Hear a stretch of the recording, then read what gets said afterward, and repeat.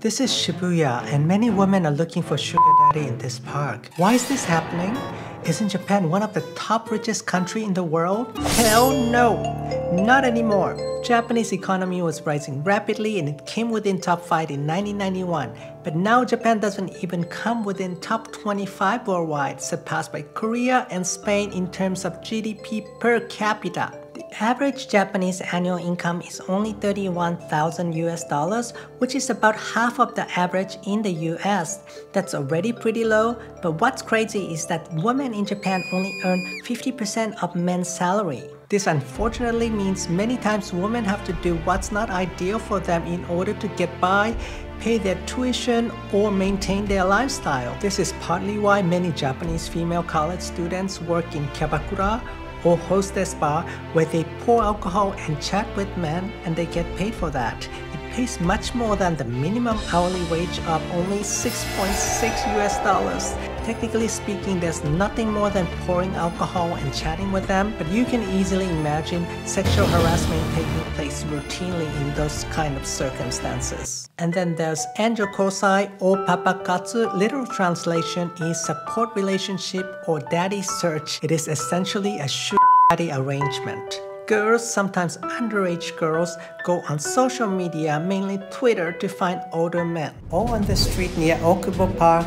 and Ikebukuro in Tokyo, and Umeda and Namba in Osaka. You might be wondering how this is allowed to go on without police's involvement arresting these people, but the logic goes that it's legal to fall in love based on the principle of free will, even on the street. And whether it is illegal is a gray zone in fact, unless the police can catch them at the scene of agreeing to providing certain services in exchange for money, which can be done only by undercover in most cases.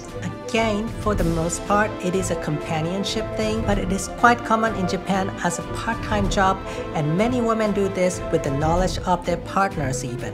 I don't think it's as commonplace in other parts of the world, but how is it like in your country? Let me know in the comment section below. Have you taken a Japanese taxi? Taxi drivers are dressed in sleek uniforms and they even wear white gloves. Plus, you don't even have to open or close the door because it's all automatic. You've probably heard of the term ikigai or life purpose. Japanese people often find their life purpose in work and take pride in what they do. The most famous story is an elderly cleaner who's been cleaning the office toilet for more than 40 years. What's beautiful about this story is that she does such an amazing job that everyone in the office respects her. So is everything rosy in Japan like this? Hell no! This is a double-edged sword. Corporate Japan takes advantage of this and makes people do great jobs without paying them properly, expecting them to perform professionally. Japanese minimum wage is a meager $6.6 for God's sake. There are endless examples from teachers, caretakers to sushi apprentices and anime cartoonists being subjected to this kind of exploitation. Junior manga or anime cartoonists are notorious for being overworked and underpaid. Even those who work for famous authors are said to be paid less than $8 to $10 an hour, and often not paid for overtime at that. The authors are usually not the one benefiting from this either. It's usually the publishers who impose crazy conditions on the authors. After knowing this, unfortunately, I get this uneasy feeling every time I watch my favorite anime. No! Polka dots on pumpkins, polka dots on octopus, polka dots even on your fancy Louis Vuitton bag. The name of the artist behind this is Kusama Yayoi.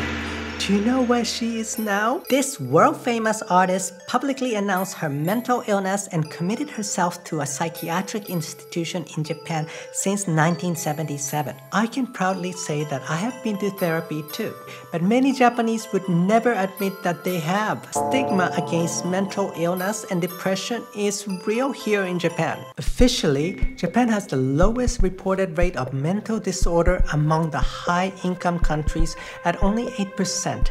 This is much lower compared to 26% in the United States and 18% in France. However, Japan also has the highest number of per capita beds in the psychiatric wards in the hospital or institution. It is not hard to put the pieces of the puzzle together here. Social stigma makes it hard for people to obtain early care, so many people are pushed to the edge. Once things become unmanageable, they are put into mental asylum, something out of the horror movie almost.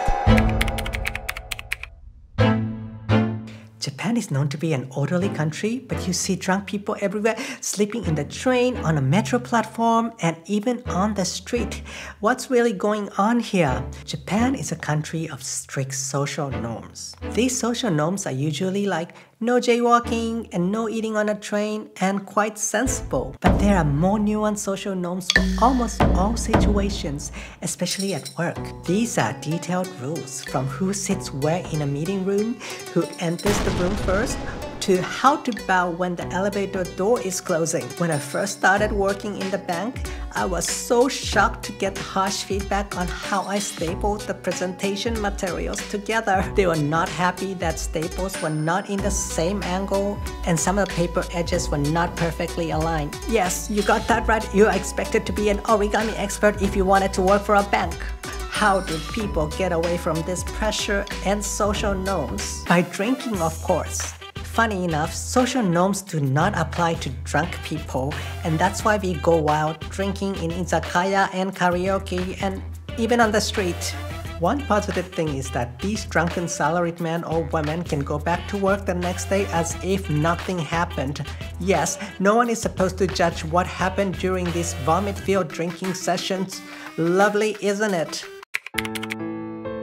Japanese youngsters paying respect to the elderly, isn't it just so precious? Hell no, not necessarily. Yes, it is nice to pay respect to people's age and the amount of experiences accumulated over the years, but it also establishes a massive hierarchy that many times doesn't make any sense at all.